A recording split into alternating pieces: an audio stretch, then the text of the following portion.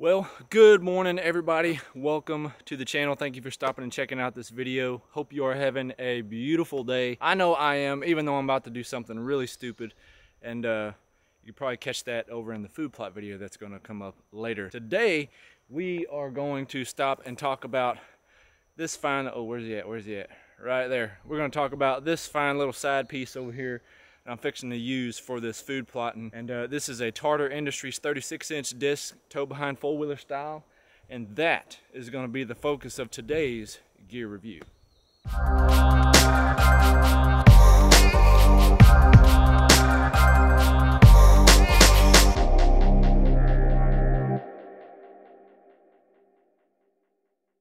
So I'm fixing to disc up this about a 0.22 acre food plot that I had mulched. If you haven't seen that video, go check that out. We'll put a link in the description or something like that, like everybody does, I guess. You can see I had this cleared out of pine saplings. This is probably going to be all for naught, but we are going to give her hail.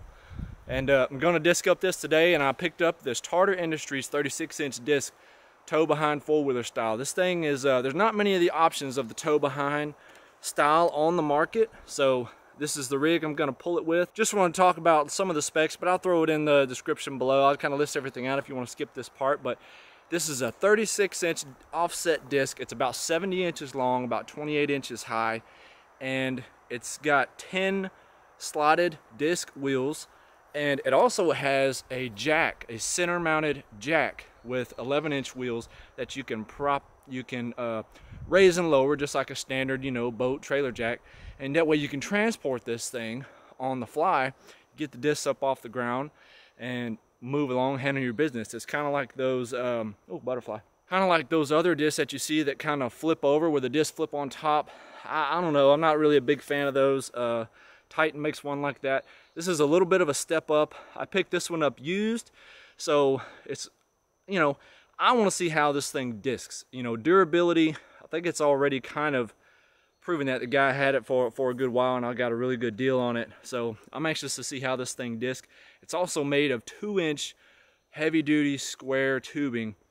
You also have this tongue-mounted sort of screw coupling where you can adjust the tongue height. That way it's not pitched up or down.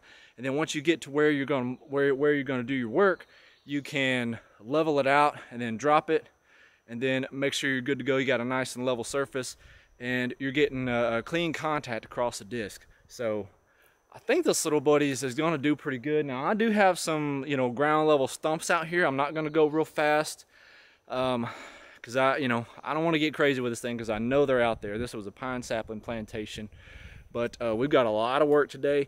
But this is going to cover this food plot in a separate video, so when that comes out, be sure to check that out and see how this thing is going to do here in East Texas. Soil is terrible. I mean, I'm just telling you, it ain't no good, son. And but we're going to start working on it. That's all we can do, a little bit at a time. So I'm pulling this thing with a Polaris Sportsman 570. Nothing crazy. I think it'll do the job.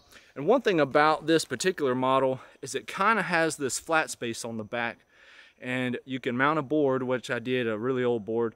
You can put some U-bolts on it, and you can add some weight. You can throw yourself a bag of Satcrete on there. I'll probably throw some of my fertilizer on there if I can't really get down to the depth that I need. Well, also, just so you know, I'm going to start this thing with no weight. It weighs about 300 pounds by itself, so it's pretty stout. But I'm going to start this with no weight on the back, see how it performs, and then maybe we'll add weight and see if it makes a difference, and we'll get going. I got a lot of work to do, so I'm not sure how often I'm going to stop and check in. We'll get real fancy with all my business here, but we just got to get moving. That's the main thing. So let's get it.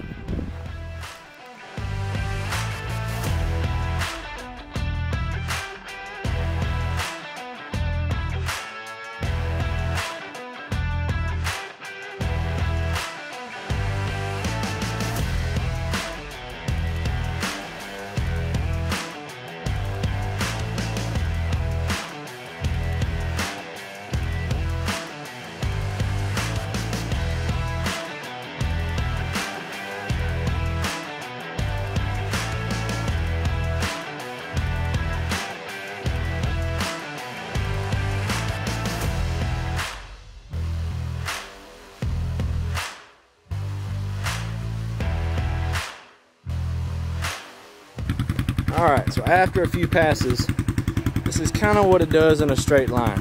It pulls it up just a little bit, you know, and I should say that this ground it's actually just rained yesterday. It's really not that bad. But there is a layer of mulch on top that I'm trying to clear out. That's kind of why I'm doing this, but that's kind of what it does. It's just kind of tickling the surface a little bit. Of course, it does do a lot better once I start cutting sharp corners. You know, it really tries to start digging in there. You can probably see on the video whenever I'm turning how it kind of cuts in. But I think I can't waste any time. I got to get some weight on this thing and really start to do some damage here. I mean, a couple of spots where it's a little wet. I mean, that's really not that bad, but I got to get that everywhere, all over. So we got to do better. So let's get it. All right. Well, I don't think I can do any more damage. One thing I learned about this thing is the way the offset of, oh, you're a little too bright there.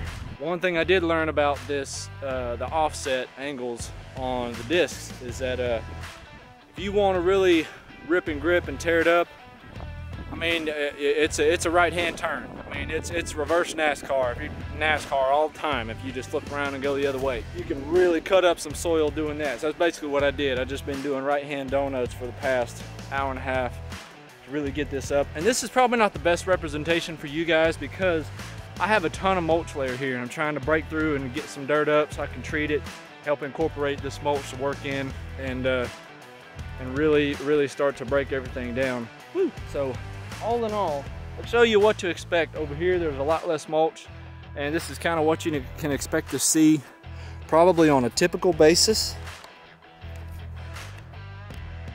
which oh, let me get you focused in here.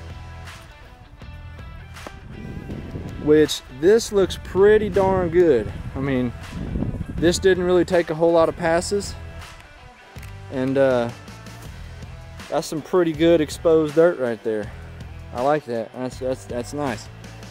So this whole side of the plot, this front half, had a lot less pine. You can see where the mulch starts right here. I came in here with a tractor, scraped as much off as I could, but I'm telling you, some of this, there's some spots in here that I almost can't even till deep enough to get down through the mulch.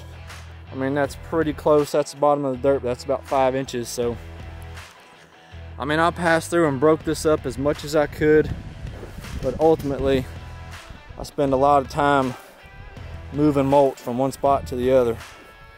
So, hopefully, I'm kicking up some dirt and incorporating some dirt into the mulch, and maybe I'll get some decent germination based on that. But also uncovered a lot of limbs in here, so spent a lot of time cleaning up. But this area over here isn't that bad, but this right here in the middle, probably gonna be a little bit of a dead zone. So over there good, over here bad.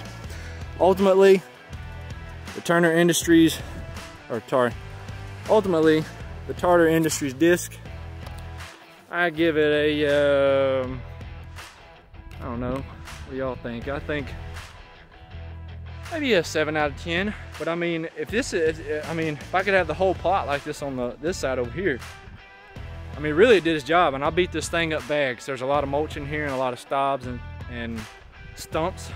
So I'll put a whooping on it, as my dad would say. And you probably need to add weight. I had to add my fertilizer bags onto which made me nervous because I didn't want anything to slip, rip, and then I'm out like 40 bucks on a bag, you know, if I don't see it. But weight's probably important. This isn't even that dry. We got a little bit of rain here recently, and but you can see the difference a little bit from beforehand to now. I like it for picking up on a discount. If I would buy it brand new, maybe if I had some extra money. I mean, but if you just got normal ground, you've already been working it, and you're just looking for an ATV type tiller or disc, I think it's pretty jam up. I mean, once this dirt gets workable, you know, we're doing all right. So, you know, but if you got a food plot that looks like a racetrack and it's like 5 yards long or something, make sure you turn into that sucker to the right. Don't go at NASCAR style, because you ain't doing much. So, but I got some more work to do. I'm gonna sign off of here. Hope you guys like checking this thing out. I haven't seen one of these, so I wanted to make sure to show some folks this option. That adjustable neck, the adjustable hitch, made a world of difference leveling that thing out and getting those teeth to grip. And adjusting that coupling helped a lot. And it's really not bad. It's an 1 7/8" ball as well. So I got a little attachment. I got a little 1¼ inch attachment adapter that comes out and gives me that. So four-wheeler did good. No complaints. So I'm probably gonna get to the rest of this job, and that'll be for a different video, talking about all this stupid crap I'm doing. I'm fixing to spread like 1,500 pounds of powder lime by hand, and I'll probably choke to death. Y'all can see me die in another video. So God bless, have a beautiful day. We will see you on the next one. Happy hunting.